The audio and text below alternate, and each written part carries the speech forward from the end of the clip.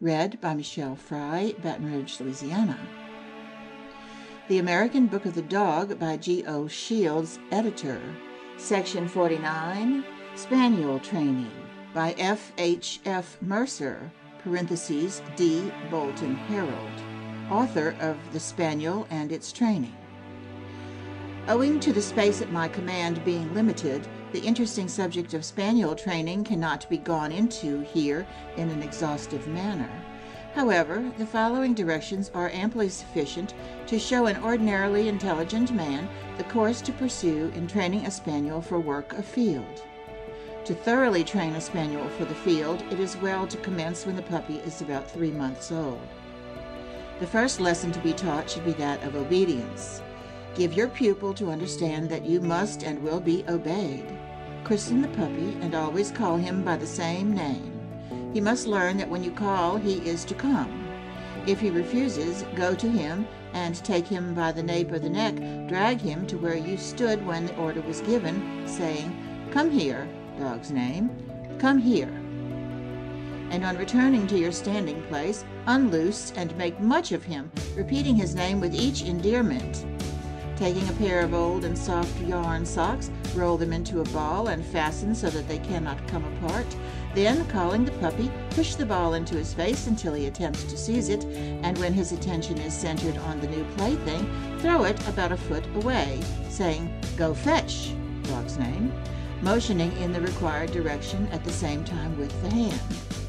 If he takes it in his mouth, call him to you, and should he bring it, say, "Dead bird," or "dead," opening his mouth at the same time and gently removing the ball.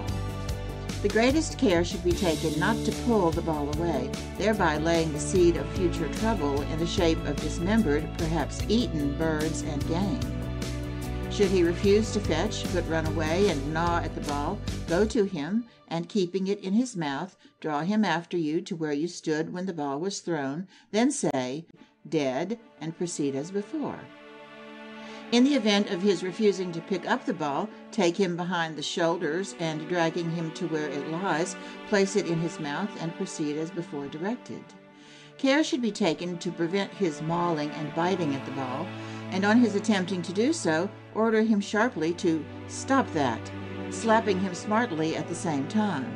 These lessons should be persisted in until they are thoroughly understood by the puppy. The ball should now be hidden without the pupil's knowledge, and he should then be ordered to seek dead, at the same time being shown the direction in which to quest by a wave of the hand. If he fails to find, show him where it is hidden and try again. Never let him suffer disappointment in his search, and always make him carry the ball to you and lay it at your feet. He will by this time have learned to deliver without the command to do so. Hide the ball in more and more unlikely places as he progresses until he will at last find it no matter where it is hidden. He should not on any account be permitted to carry sticks, stones, or other hard substances, as such practices would inevitably make him hard in the mouth. Practice the retrieving sometimes in the dark, as this will teach him to depend on scent rather than sight. To teach a puppy to heel, call sharply when he is walking with you, "Heel," dog's name, and at the same time force him behind you. Should he attempt to break away, tap him smartly with a light stick or whip and again put him behind you, repeating the command while doing so. This lesson must be thoroughly inculcated, as it is of the greatest importance that a dog should come well to heel and stay there until ordered to hie on. This latter is the easiest by far of all the lessons to impart, as the dog is always anxious to avail himself of the opportunity to indulge in a scamper. When the puppy is running at heel, say sharply, "Hie on," or "run along," waving the right or left hand forward at the same time, and run 2 or 3 steps to start him off. On a warm day, when the temperature of the water is high, take your pupil to a river bank or pond, where the beach shelves gradually under the water. You will, ere this, have sewn some thin shavings of cork into the sock ball. Fling this to the water's edge and order the puppy to fetch. Next, throw it in so far as to oblige him to wet his feet in reaching it, and so on farther and farther until he is at last obliged to swim. Never go away leaving the ball in the water, but if he refuses to fetch, get it for him and try again, beginning the lesson anew. Whatever determination you may display in these early lessons will be infused in him. We will now suppose that our pupil has thoroughly learned the tasks hereinbefore enumerated, and that the time has come when he may be taken afield. On arriving at covert, hie him in, and his instinct then tells him to quest for game. At first let him range at will, so that he will thoroughly enter into the fun, but after a time, should he go more than an easy gunshot away, conceal yourself and oblige him to find you without any assistance. This will frighten him, and the chances are that he will range closer in the future. After a few days of this work, when he goes too far away, call to him. Close, dog's name, close, making him come nearer to you. Should he persist in ranging too far, call him in and thrash him, saying the while, close, dog's name, close. Should he attempt to chase a flushed bird, call, where chase, dog, and thrash him soundly, repeating the command while doing it. If a hare is sprung and the puppy attempts to chase it, shout, where fur, and chastise him. He must be broken of this evil habit at all hazards. Time will accomplish the rest. It will teach him to work in the direction indicated by a wave of the hand or a nod of the head, to range never too far from the gun, and when roading a bird, to wait on his master. An obstinate case of wide ranging can almost certainly be overcome by means of a choke collar and check cord. Some remarks in relation to the training of ladies' pet dogs of whatever breed may not be out of place in this connection. Even though a lady may not be desirous of giving her pet a finished education, there is so much satisfaction to be had out of the ownership of an obedient, cleanly dog who will show off a few simple tricks before a group of admiring friends that I fancy some directions on the subject will be acceptable. A puppy should not be punished for misdemeanors until he is at least 3 months old. Before that, he cannot understand what he has done that is wrong. You would not punish a year-old child. Why then a month-old puppy? It is a common remark, the children can do anything with Jack, and he never minds. That is all very well, but the poor dog does mind being lugged around by the ears or tail, punched, kicked, and rolled over, and it is only common humanity to check his tormentors and make their play less cruel. When the puppy has made a mess, he should be taken to the place and his nose rubbed in it. He should be scolded the while and sharply slapped. Never punish him if sufficient time has elapsed since his indiscretion to admit of the possibility of his having forgotten his fault, as he will not know what he is being punished for, and no good will be achieved.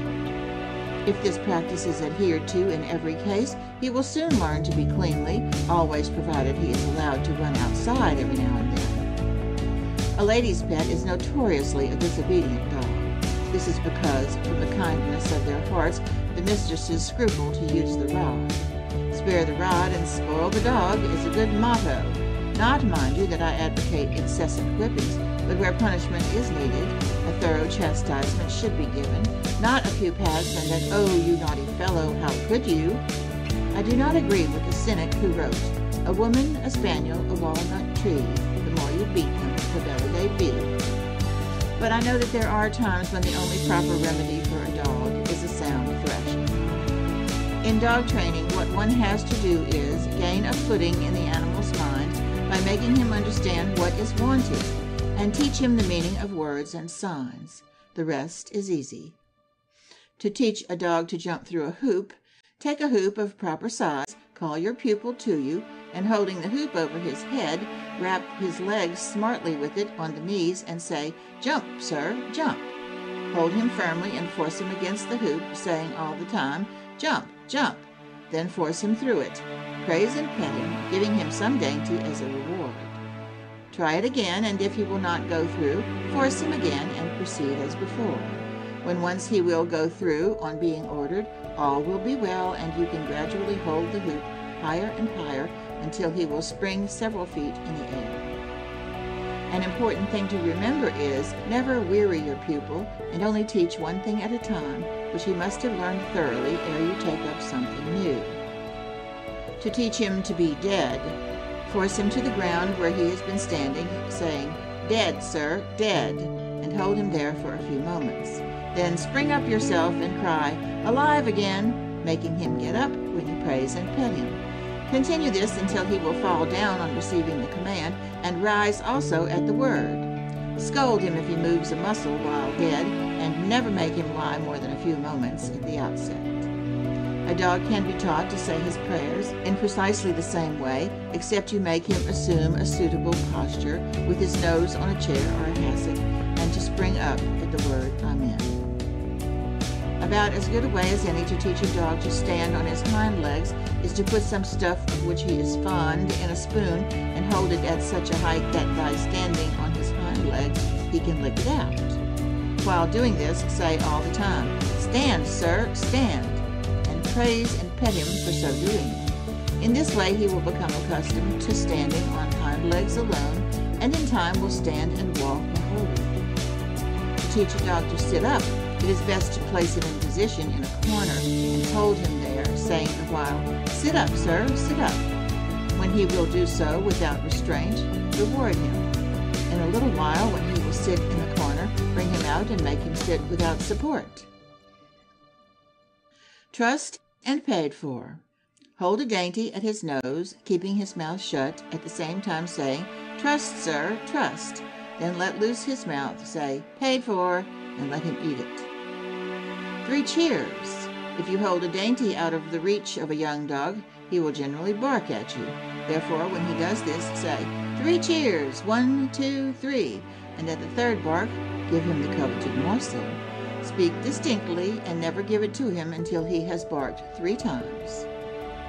Shaking hands is taught by making him sit before you and taking hold of his right paw, lifting it and saying, "Shake hands."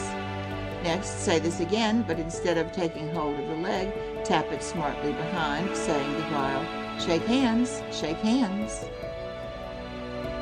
This ends section 49, Spaniel Training.